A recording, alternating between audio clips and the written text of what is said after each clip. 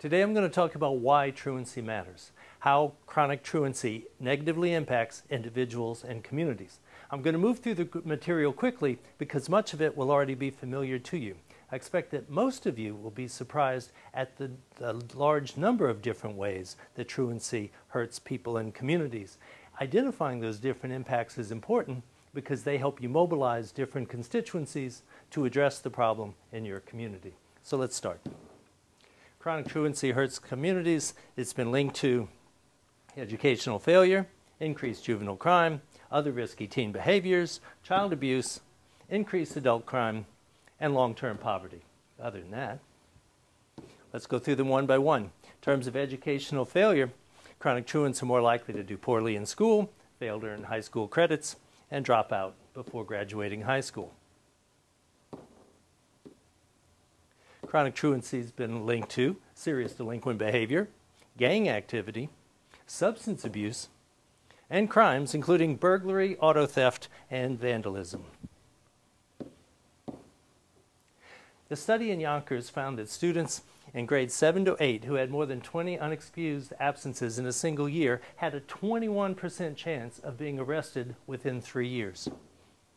And that arrest rate was 3 times higher than the kids in the poorest neighborhoods in the community. So the truancy was much more of a risk factor than simply poverty.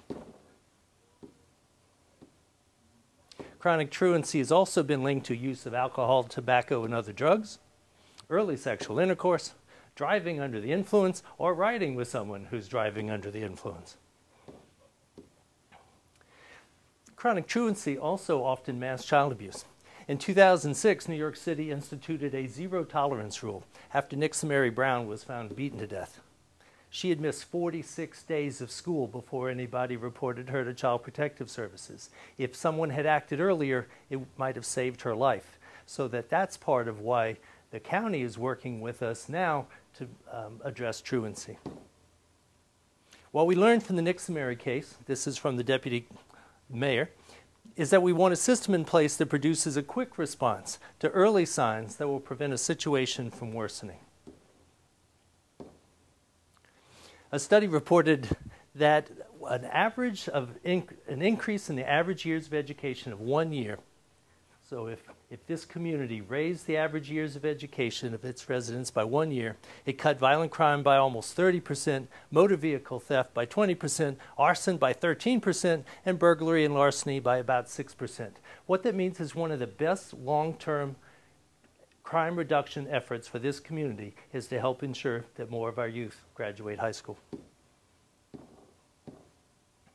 Adults who are chronically truant have lower paying jobs, more reliance on welfare support, increased likelihood of living in poverty.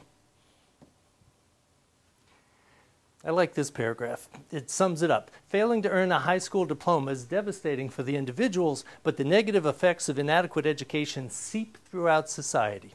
Dropouts are rarely prepared to contribute to the workforce, use more social service dollars than graduates, and require greater criminal justice expenditures than graduates. Adults who are chronically truant have increased propensity for violent behavior, poorer health and mental health, increased likelihood of incarceration. This was one of the conclusions that I reached in a juvenile crime reduction strategy for the city of Yonkers. But it applies in each community that addresses it. The potential long-term benefits of addressing chronic truancy, and especially in early grades, are enormous. New procedures could identify and help bring early intervention services to hundreds of high-risk youth in high-risk families who would otherwise, in most cases, float through the system unaided until they emerged again into public view as teenage delinquents, dropouts, and criminals. The early intervention services provided will not be able to save every student or turn around every dysfunctional family, but they offer our best hope for reducing school failure, violence, drug abuse, and crime. Addressing chronic truancy is an early warning system for families and children who are headed for on a trajectory for that life. The bottom line is if you care about helping at-risk kids, reducing crime, making sure schools succeed, protecting kids from child abuse, alleviating poverty, or strengthening our community, we share a common stake in addressing chronic truancy. Thank you.